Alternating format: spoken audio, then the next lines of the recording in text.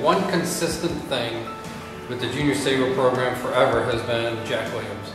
And if it wasn't for Jack, each time there's been a change in the organizational structure, the coaching staff, the ownership, it would be a huge learning curve for lots of these new staff members to try and learn and figure out what the heck this junior league is all about. Beyond that, Jack, as tough as his exterior is with his Army background, I think Jack's heart is as big as anybody's, and his only concern really is taking care of the boys playing on the organization.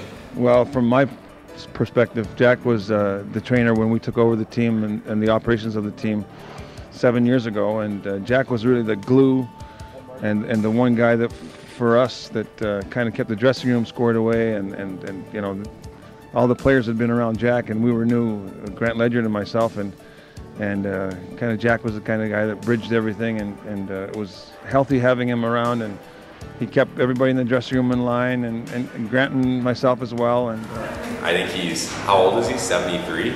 Something like that, yeah. Yeah, he's 76. 76 years old, and the guy still runs out on the ice anytime anybody's injured. Like, clearly shouldn't be, but he doesn't even think twice about it. And he's hilarious in the room, just one of those character guys. Every junior team has had one like him. And he's helped me grow as a person, but he's just unbelievable. He comes into the rink every day, smiles, joking with the boys, pretending to hate it, but you can tell he just loves it, and there's nothing else he'd rather do. Very dedicated to this job. I mean, doing it for so long, you obviously have to have a love for it. Just interacting with the guys, he's always fun to be around.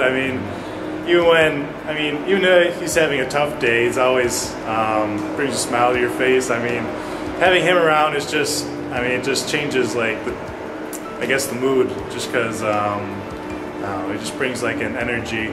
He's always joking around with the guys. He's got nicknames for us all. He's a fun guy to have in the room, and a great equipment manager. Yeah, well, and when a guy like you, when you had to come into the team and get reacquainted with an all-new atmosphere, how welcoming was he to get you settled in and comfortable? He was awesome, he called me, I played for Oakville last year, and he still calls me Oakville. I don't know if he knows my real name or not, but it's just it's a running joke we got, but he's a great guy. He road trips the best on the way back. He comes to the back of the bus, tells us stories about it back in the day, and we learn a lot from him. And he's always just in a happy mood. He's funny. He just lightens up the room. The first time that I met Jack, I think that I was probably pretty frightened at first, and I was just like, who is this man? He's obviously been with the team for very long. He knows the ins and outs of everything. And then as soon as I got to Jack, he was my best friend. Now every time I come in, he's asking me how I'm doing, how things are, that he's just all about making sure that I'm okay, even when he's not okay. 35 years in the Army taught him how to really make leaders out of young men, and he spent his life doing it. And it's the happiest thing in his life, and the thing that's probably most important to him, aside from his own family, is to be here and be with his Junior Savers family and be with these guys.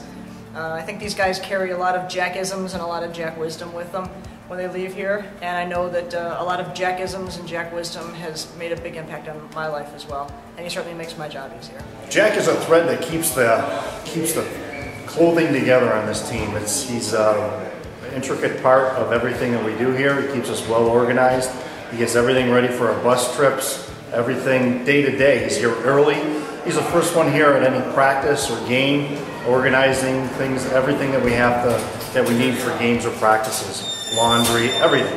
So, and he treats every one of us like we're his own children. Well, what else he provides is that we've got kids that live out of the area, and it's a shock to them to leave their homes from their moms and dads, and they come into a new environment, that they're on the road, they're staying someplace. And Jack tries to make them feel at home. Like, there's nothing special about how he handles every individual all the same. He makes them guys all feel like they're part of a family. I just remember between we'd get some floods, cut practice in half, and get a nice cut, and Jack would be filling water bottles, and you'd talk to him, and he'd always have a one-liner or two that would put a smile on your face, and that's basically what I could sum it up in a nutshell with Jack.